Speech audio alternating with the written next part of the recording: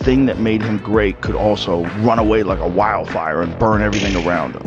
What? You were at the actual fight? I was at the fight, yes. That was crazy. That was crazy. It was crazy. Why did you do it? Let's just start from the beginning. Yeah, let's start from the beginning. Let's just start from the fucking beginning. This is gonna be awesome, right?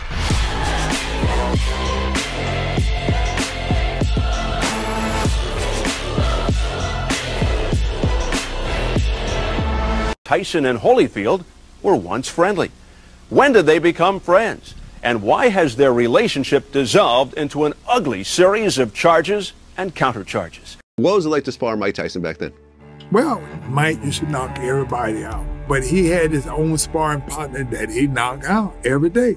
He had people come in there and he'd knock them out. You know, a lot of people kind of poke fun at him and stuff like that, because he was just different. We ended up talking because then many people talk to me as much either. At the trials for the 1984 Olympics, a shy 17-year-old Mike Tyson and a reserved Evander Holyfield were often ignored and ostracized by the more established amateur stars. Although competing in different weight classes, the two then friendly fighters once sparred against each other. I don't think we even finished the round before the coach made us get out the ring. They came close to doing some things that maybe that was not kosher at the time, but as the time went on, you start swinging a little harder and a little harder too. They just told us to get out the ring. It was a strictly competitive type thing, trying to be the best you can that day. While many from those Olympic trials went on to have glorious professional careers, none could match the success of the two men they spurred.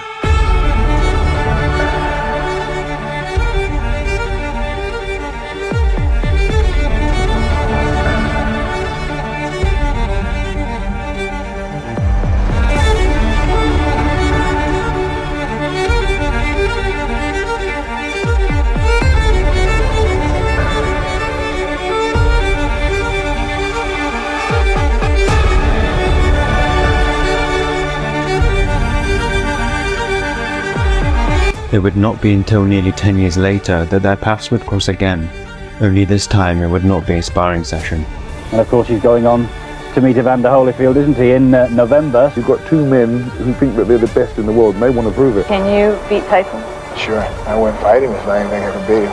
I think he's a beautiful fighter. I just believe I'm better. Holyfield Tyson probably the toughest fight Tyson's going to have. There has been a rape incident report made, and it's my understanding that Mr. Mike Tyson has been alleged to have committed the crime. Mike Tyson and his accuser had both testified in private before the grand jury, the way courts in America decide if there's enough evidence for a full trial. The former world heavyweight champion is said to have raped the 18-year-old beauty pageant contestant after July's Miss Black America contest in Indianapolis. He was asked to help promote the contest, and in the process promoted introductions to some of the contestants. Number 8. One of them was Miss Black Rhode Island, 18-year-old Desiree Washington. The hotel in which the contestants for that pageant stayed was but a short walk, about a block and a half, from the hotel in which Mike Tyson was ensconced for the weekend. Police have been told that one of the contestants in the pageant, at the invitation of Tyson, made her way from her hotel to Tyson's hotel, where she was forced to have sexual intercourse with the former heavyweight champ. If convicted, Tyson faces up to 63 years in prison, which would presumably put an end to his hopes of regaining his title. And I hope that it's not what everybody think it is. He's having trouble handling the outside. Inside that ring, he's a happy individual. Outside, he's got a big problem. The man worked hard all his life to make something of himself. I hate for a situation like that happen to anybody. You knew from the beginning that Mike Tyson wanted to have sex with you. No, I That's didn't. what was said. I know. Did he say anything to you that was sexual? No, not at all. He didn't. Just what? Would you like to go out on a date with me? I mean, I don't see anyone who can find something sexual about that. Your telephone rings, it's 1:30 in the morning, and it's Mike Tyson on the phone. Yes. Okay. What did he say? He said, "Can you come out?" And I was shocked. I said, "At this time, and do what?" And he said that he just wanted to talk to me. One of my roommates interrupted and said, "Well, there's all those after parties." And then what happened? Went down to the limo, and the next thing I knew, I was at the Canterbury Hotel. he just said, come on, and I didn't think anything of it. You know, and so many people judge me on that. First of all, why I went out at 2 o'clock in the morning, you know, and secondly, why I would go up to his hotel room. And I think even the most street smart person wouldn't have thought anything of it. Tyson's lawyers found 3 witnesses who said Washington kissed Tyson in the limo. But these witnesses came forward so late in the trial, the judge refused to allow their testimony. For her part, Washington said she resisted Tyson's advances. She's a sick, money-hungry. She's really a bad person. Holyfield-Tyson showdown is off. Mike Tyson, for whom little seems to be going right at the moment, has damaged his ribs in training. Let's just remind ourselves that Tyson is due in court in January on a rape charge. Former world champion Mike Tyson is now inmate Mike Tyson. There is no boxing allowed inside the Indiana prison system, so Tyson's physical activity will be limited to shooting baskets, lifting weights, and running.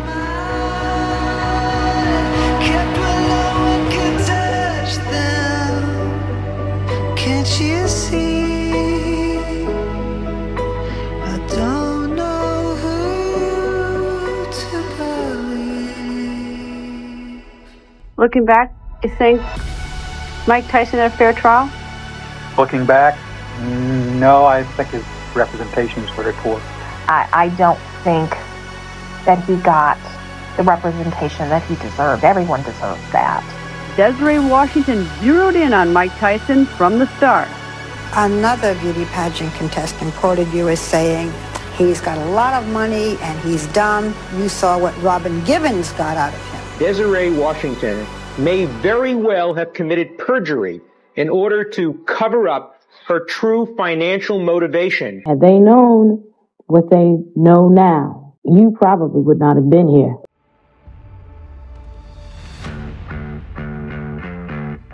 The former heavyweight boxing champion Mike Tyson has spent his last night in jail for a rape conviction 3 years ago. We believe now that will only be his home for a few more moments, perhaps in the next half hour sometimes, perhaps as soon as 5 or 10 minutes away. With a chance to resume his multi-million-dollar boxing career.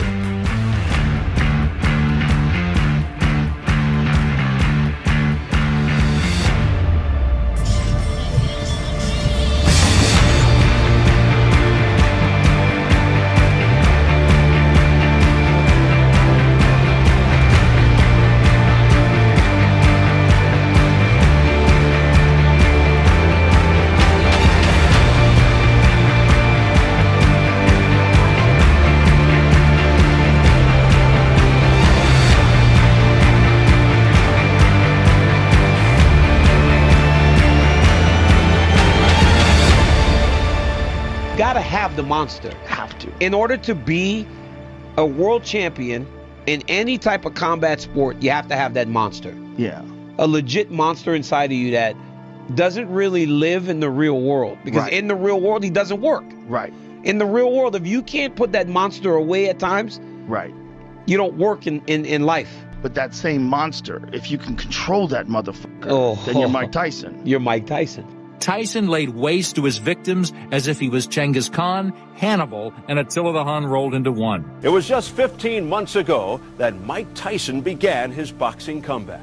And now, 2 titles and 4 bouts later, he will be meeting one of the most respected, most admired fighters of our era, Evander Holyfield. Evander told the world that he would beat Mike.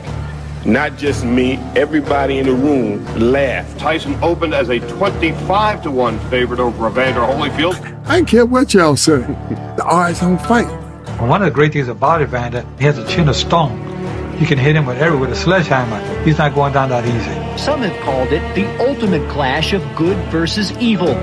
And whether the shoe fits or not, Mike Tyson is not afraid to wear it. I'm a rotten, mean, no good, lascivious dog. I thank the Lord for the opportunity. I also thank Mike Tyson and his whole camp for giving me that opportunity.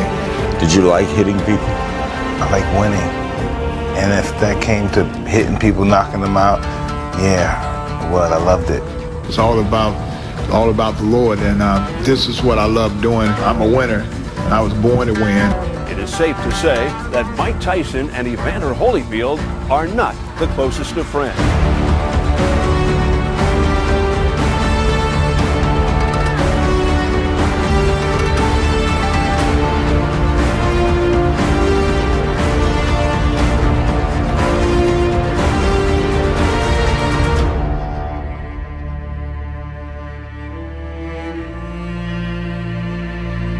Just lost to the better man that particular night. I'm going to win the title for a third time, and we had a bad night, but I'm the best fighter in the world. I promise to do better next fight. Well, anyway, it's time now to present the Victor Award for the Comeback Boxer of the Year, Mr. Evander Holyfield.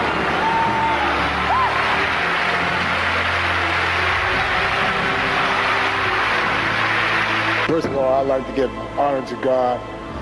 I thank the Lord for strengthening me and giving me the confidence and giving me the courage to not give up.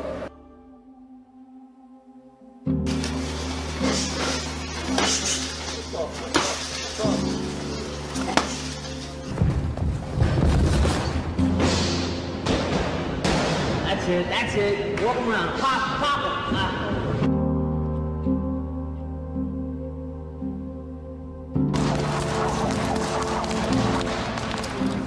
The deal is done. The date is set. Holyfield-Tyson, the rematch will take place on May 3rd at the MGM Grand in Las Vegas. What's at stake here for Tyson, aside from the obvious, the heavyweight title? I think the rest of his life is at stake. If he loses here, he loses that edge of being a great fighter or the possibility of joining the great heavyweights and becomes just another one of those heavyweights that didn't quite arrive at greatness. The first fight between these two men set a record pay-per-view audience of 1.6 million homes domestically. With the excitement generated by Holyfield's stunning win, officials tell CNN-SI they expect the rematch to shatter that record. If he beats me this time, he beats me the best I've ever been. I could have never beaten him if he beats me this time. Nobody's seen more than I've seen. None of these fighters, none of these athletes. I'm the king of the barbarians. There's no one that could surpass me in the pain I've endured.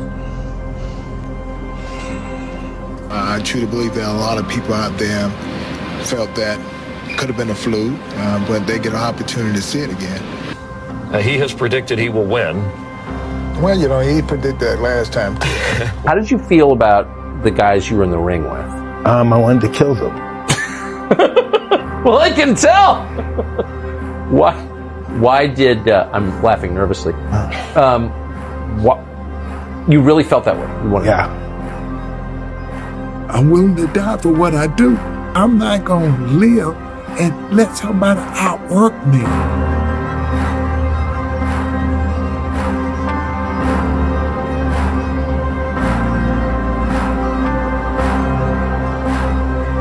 As the third round was about to begin, Tyson came out without his mouthpiece. Oh my goodness, he's got a bloody right ear. Holyfield bit by a dirty Mike Tyson.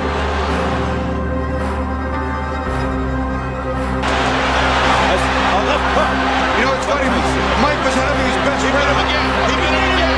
Bill's Lane signaling that it's over. I think they've just about had enough.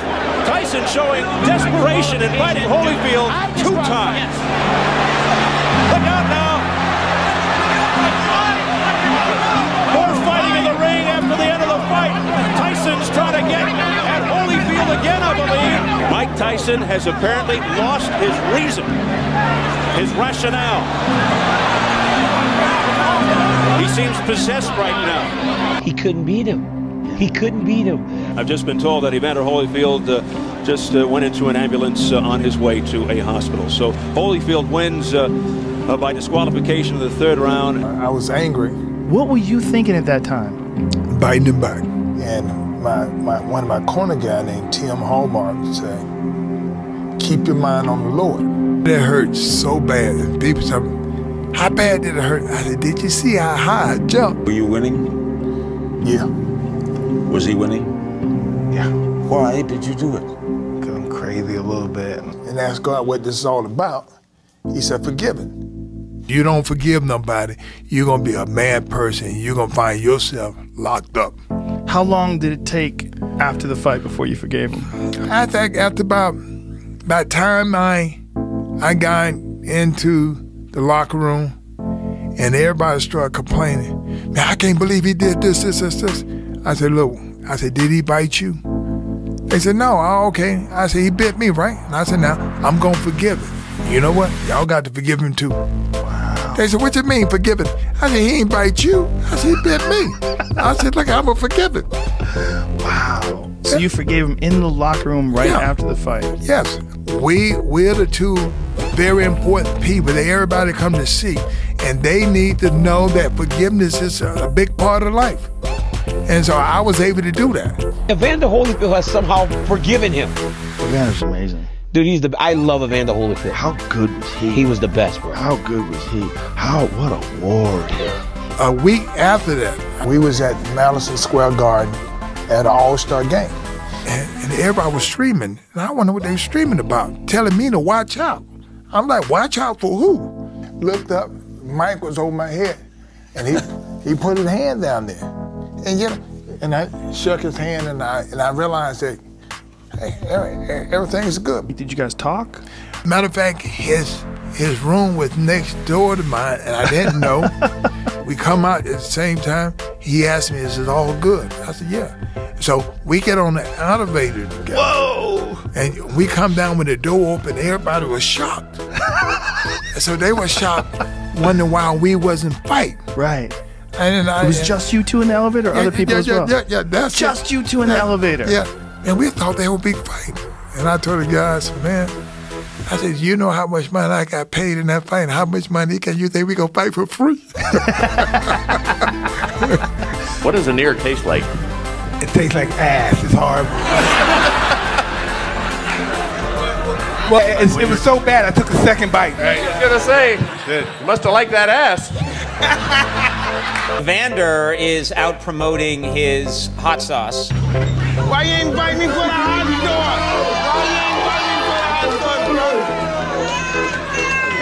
sauce? So you surprised or what? Yeah, I'm shocked. We support each other, you know. I know if I come there, that would be even more support. So anything I could do to help them, that's what I'm gonna do.